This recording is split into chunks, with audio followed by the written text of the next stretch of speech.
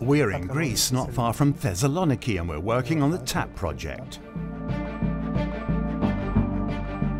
Along the TAP project route, the biggest crossings such as rivers and motorways are carried out using horizontal directional drilling.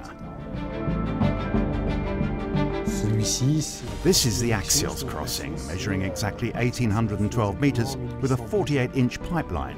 So we drilled horizontally to open a 62-inch diameter hole.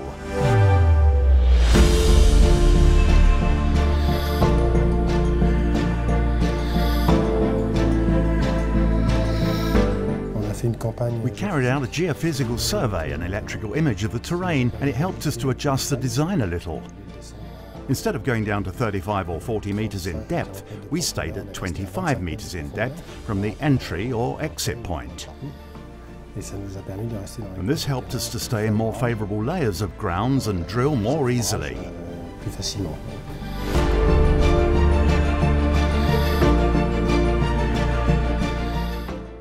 The concern that we had was having sludge rising up to the surface, especially under the river we were supposed to cross.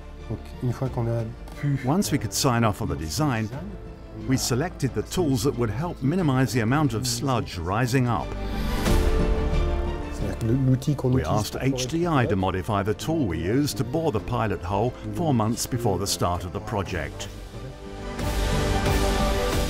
I won't necessarily go into detail about how we modified it, but we chose the most appropriate size of tool and modified the boring tool. This helped us to push back the point at which we had sludge rising to the surface as far as possible. The challenge with the Axios River was the space we needed on the pipeline side. To be able to install 1,800 meters of pipeline, given that we always want to have the channel lined up straight with the borehole. As well as having a curved pipeline, the pipeline crossed several aerial electrical lines, including some that we couldn't cut off. An irrigation channel that was opened while we were creating the crossing, and a road which had been blocked.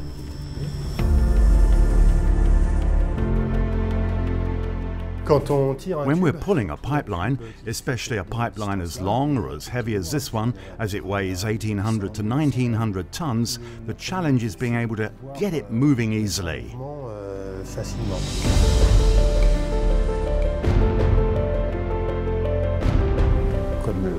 As the ground where the pipeline is installed is entirely flat and impermeable, we were able to dig a trench like a big gutter and place the pipe in it before filling the trench with water and floating the pipe like a boat.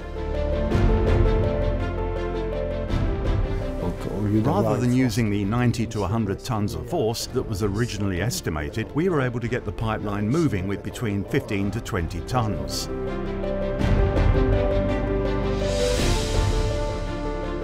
The two things that worked really well on this particularly drill project were the tools, which were especially designed by HDD, and the ballasting system.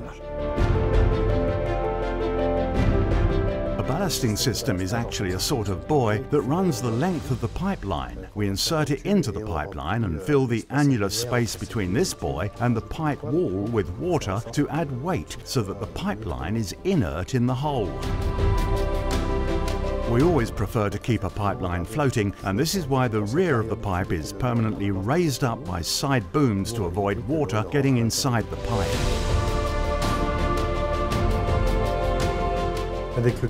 Once the pipe has been pulled through, we deballast the pipe to remove it safely and easily. We fill the pipe by filling the buoy with water, and then we remove the buoy to break it up and send it to the next job.